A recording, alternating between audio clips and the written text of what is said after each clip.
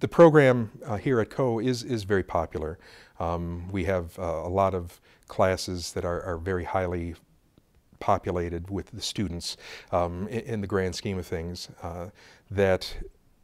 allows them to take a large variety of different paths depending on how things go. Those introductory courses are really kind of the foundation that is going to be laid for them to build whatever path they choose to take under those circumstances. So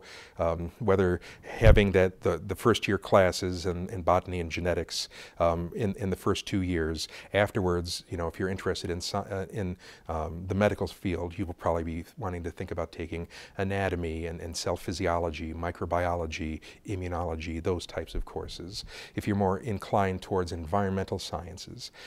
you're going to be taking courses like spatial ecology or behavior of animals or ornithology or field botany or something along those lines. And if you're more interested in heading towards the graduate school route, you're going to be taking classes in molecular techniques where you're going to be learning how to do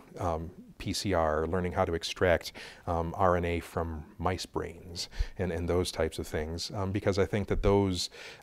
types of classes, because our curriculum is designed to allow the students to get the hands-on experiences, I believe that they come out very well prepared for whatever track that they choose to do.